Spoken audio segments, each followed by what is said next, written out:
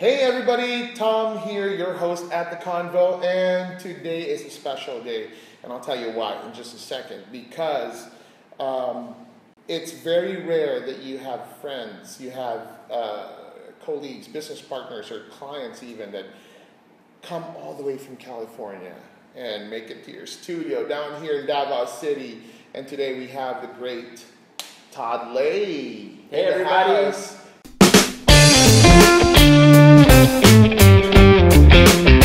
Father of three. Yep. Has been running, was that Simplebackoffice for the past 10 years. Yep. And he has a rockin' setup, and today we're just going to spend some time with him talking about a little bit of the history of the business, how he brought it into the digital world, and maybe a little bit of a tip for everybody who's watching, all our 50 million viewers. Am I right, Raj? Behind the camera is Raj. You got Casey in the house. James over here doing the show notes, and we have BJ over here. Just another angle for the camera. Todd, over to you, man. How was the flight, first of all? Was it okay? What have you done? Yeah, so the flight was good. I've been through everything from train, bus, Uber. Yeah, it was normal, right? I mean, if you're going to travel all the way to the other side of the planet, you're going to go through some of that. But, it was great. They took care of me along the way, and makes it easy. Always just my tip up front, I'm going to share with you, if you're going to travel international and you want to make sure you eat first, out of everybody on the plane, order vegetarian. That's all I got. They always come to you first. Well, Todd met up with his virtual team. That's why he's here. And plus, he met up with different agencies as well in the different parts of the Philippines. I swear, we were talking about his travels in the Philippines. I'm like, dude, you're more well-traveled. You're well-traveled in comparison to me, and I'm a Filipino. That's not right. So he's a very, he's a very adventurous guy. And he's done a bunch of things in the Philippines. Some of the things we shouldn't talk about. No, I'm just kidding. But anyway, Todd, man, tell us about Smallbackoffice and a little bit of the history. Yeah, so Simplebackoffice started roughly around 2004, 2005 area. And we started out initially, it was a place for me to look at providing the small business owner with areas like answering of phones originally way back then, making sure phones didn't go to voicemail, assisting with virtual admin support then, and just a real modest version of what we would consider bookkeeping for business owners. And fast forward a few years of getting kind of some experience along the way of working with different business owners, different industries, I quickly found that I wanted to rebrand the company and move into a niche, specifically into outsourced bookkeeping as an outsourced component for our clients. So cool. If you're in the Philippines watching this, you know that bookkeeping is done by a bookkeeper that visits your business every so often to make sure the books are kept well, and they prepare for an audit. They help you on that to make sure that your expense reports are good. So Todd has successfully kind of created a business wherein it's mostly digital, and it's pretty interesting. He was explaining this to me. And by the way, if you're liking this content, if you feel like you want more of this, hit the like button. Put us a comment down there. Tell us what you think about Todd. But anyway, here we go. So Todd, what's the percentage of digital, first of all, in your business? Is it like 50%, 70% mostly digital, or? Yeah, so as far as business going digital, I mean, a lot of our clients right now are 100% digital, where when we work with a brand new client, we look at it as we're not going to be driving over to your office, we're not picking up bank statements, we're not getting receipts, we're not doing anything of that sort. The client's essentially going to be looking at scanning, uploading, dragging, dropping, and even using a smartphone to be able to send those documents over to us. And so that's the basic premise of where we kind of moved things to, I'd say, back in 2010. And I'm really just really thrilled about what we've got now, to where we can have clients, when we have questions, instead of sending emails back and forth or sending attachments or playing phone tag when we have questions, getting to a point now when we got a question for a business owner, we can actually just change the status within our workflow application, and it's going to send right over a text message, including an embedded image of the document that we have a question for, allowing the client to respond real time right from their iPhone, and just literally speech to text back, and it goes right back into our workflow. And he showed me this technology, and it's really amazing. Yeah. It's really amazing. I'm so thankful to be standing and alive at this time where you see all these things happen before your eyes. And the way you talk about it, it's almost like, technology is a real accelerator for the business, for Simple Back Office. And your clients, I'm not sure, like you mentioned that you work with Carve and dental, and you have some other types too, but right. What is like when they start the engagement with you? Do they have concerns and questions that it's all done virtually or digitally? Is it I think a barrier? So I think what happens initially for that small business owner, they're usually coming from a place of pain as it is. Most of our clients are coming from us in the sense of from either their tax preparer or their business banker, and those are the ones that actually are consuming our deliverable to start with. Like, for instance, you can't file a tax return unless you've got a clean set of books, a clean set of financials. And so that tax preparer has to consume that information. They're not going to want it in a box. They're not going to want it, as we've seen in the past, we've had clients pulling up with wagons and boxes of bungee cords and unopened mail. I mean, we've moved way beyond that now. But they're coming from a place of pain and frustration of usually they've got no structure, no system. And so when we design a structured environment for them to be able to get all that over to us and for us to be able to turn that into real data that they can actually look at managing their business with now, that they can look at, is labor creeping up? Is our profitability shrinking because now we've got too much, say for instance, too much expense? And a lot of small business owners, what they're doing is they're managing their business with what I refer to as cash on hand accounting, where they're just going to wellsfargo.com or Bank of America and going, well, I see we've got money. I guess we're good to go ahead and buy that new F-150 pickup. Right? But they didn't realize they've got the lease payment, workers' comp, payroll coming up, stuff like that. Wow. And so we distill it down into real data, making decisions, and it's real time in the cloud. So it's what Todd is doing is really more than just bookkeeping or outsourced bookkeeping. It's business intelligence. Exactly. Allowing business owners that he works with, or potential business owners that he will be working with, to drive their business with data, like sound business decisions. And what it is it gives the ability to a business owner to be on the front foot rather than on the back. Like instead of just reacting, actually being proactive with my finances. And I'm like, okay, Todd's over there saying, look, this is your current state. This is what you could do, 1, 2, 3, 4. Or, whether you want to optimize, you want to do status quo, or you want to kind of cost reduction. I want to be able to look at hiring another staff member, and I'm not sure if we can quite afford it. And then we can go ahead and look at the reports together at the end of the month or at the end of the quarter, and identify to say, look at your net profits at 8% right now after expenses, after overhead. If you hire one person, if you have a financial hiccup, your business is going to be in a tailspin. And a lot of times a business owner doesn't look at it quite through that lens.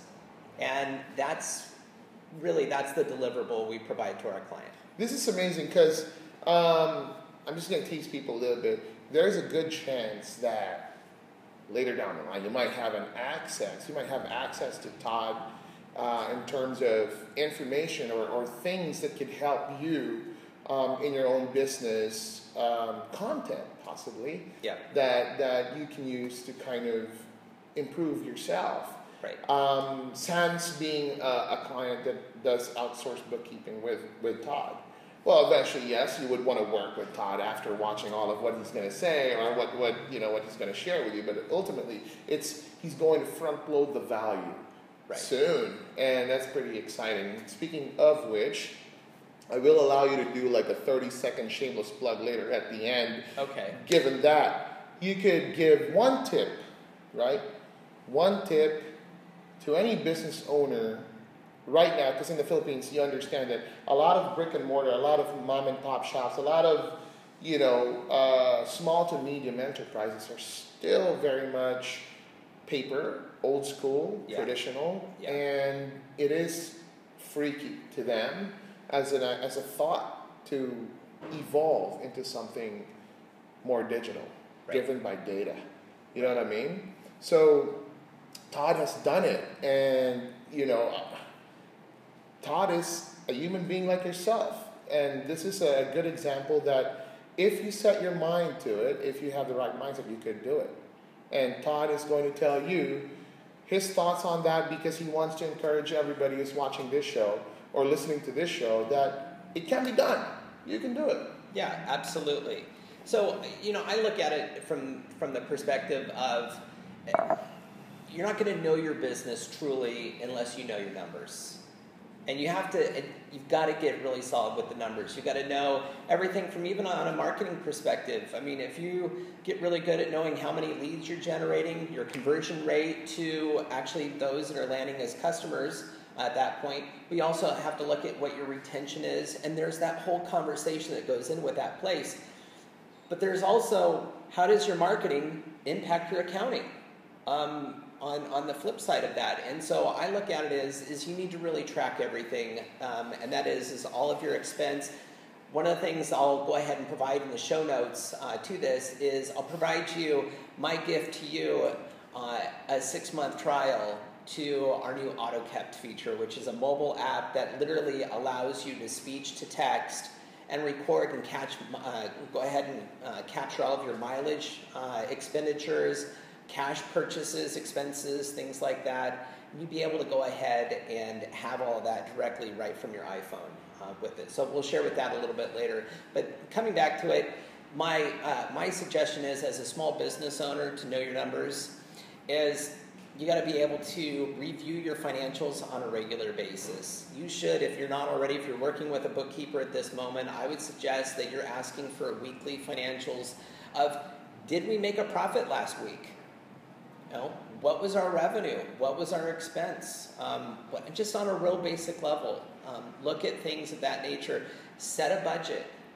And probably the other part is, as a business owner, you need to look at how are you going to compensate yourself. Like, from the standpoint is, you have to look at it as, what does this business pay me to do as the business owner? Mm-hmm. Right? And you got to look at it as how am I being compensated for that, for the risk, for the investment, everything that goes into that. And so, define what your budget is, even if it's something really modest, $500 or $1,000 a week. Get used to setting up that discipline down the road, because when you're looking at pulling out a larger amount or being able to bring in some professional management, you've already got those disciplines in place that also account for those expenses up front, so you can manage real-time numbers on the bottom line. So I know that was a lot, but you just need to go ahead and know where you stand, and the only way you're going to do it is you got to track those numbers on a regular basis, and you got to review it. And that's what Todd is about, man. He's about, it's a lot, but it's like, dude, you got to do this for yourself. If you want to, he just wants to give you the value now. So I'm hoping you were taking notes. Plus, it's going to be in the show notes, so don't worry about that.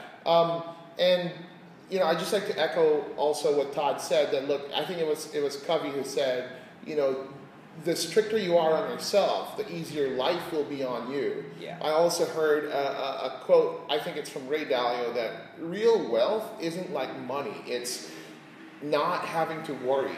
That's what real wealth freedom is. True freedom is. And if you have a good handle on your numbers, I know it's kind of tedious, and it's like, oh my God, I don't like that side of the business. I don't. Should also say, just to tie into that, is if you're the one that's generating sales, you should not be the one doing, hire a bookkeeper. Exactly. And I'm not saying, not just to say hire us, I'm saying hire somebody that actually has an understanding of how this works and can report that back to you on a consistent basis. And you need to hand that off from day one. Do it because it's good for you. Right. And I was saying, like real wealth isn't money, but not having to worry, and that's real freedom. And if you have a good handle on the numbers, right. It's like when you make a purchase, whether it be an upgrade for the business, an upgrade for your life, you know that you can. It's not like, oh, let's do this and just figure it out like after. Let's buy this because I think this will help the business, and so let's just figure it out after. We'll make it up in sales. It's more like, oh, I know that we can, so let's do it. And I don't have to worry about, am I going to make up the payments for that? So, dude, this has been an amazing conversation. This is the first episode that we're actually talking about financials in a business. Good. It's interesting. It's important. It's key. It's a key practice, a key area, and it's the health of the organization, the best metric for it. So, Todd, my man, I know for a fact that if you're a business owner watching this, I know that you want some more. And Todd will hook you up. He's already given you a ton of free stuff, by the way. I'm excited about the app.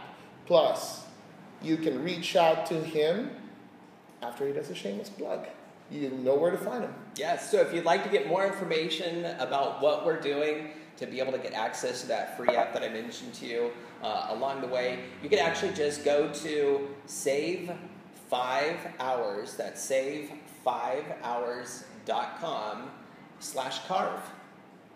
And get more information about how that works, and I'm happy to go ahead and chat with you a little bit further. You can also look at scheduling. If you'd like to schedule a free 15-minute call with me, you could go to schedule.toddlay.com, and from there, just go ahead and select what time and date best works for you, and we'll go ahead and get you on the calendar for a free 15-minute call. I'm happy to talk with you. We've worked with clients in a variety of different industries. Like I said, I've been at this for just over 10 years now.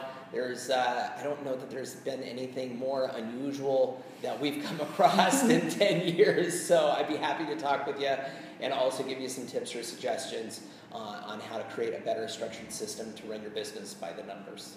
Dude, and with that, I will close this Convo episode with a high five. Right on. Dude, look, you know where to reach Todd, and if you enjoy this, you don't even want to reach out or anything, but you just want to tell us that you like it and you want more of it, maybe we could go into another podcast, even when it's in Cali. Hit the like button or show us a comment. Put a comment down there if you're looking for more advice, or if you're just wanting to watch this on your way to work or listen to it on your way to work. Don't watch it. Listen to it on your way to work on your radio. Do it. Just hit the like button. Follow us. Subscribe. Do everything you can to consume the content coming from us. This has been Tom, your host of the Convo. Yep. Todd, thank you so much for being with us. Thanks for having me a part of this as well. Hey, come on, man. Dude, all the way from Cali. Well, peace out. Talk soon. See you next time.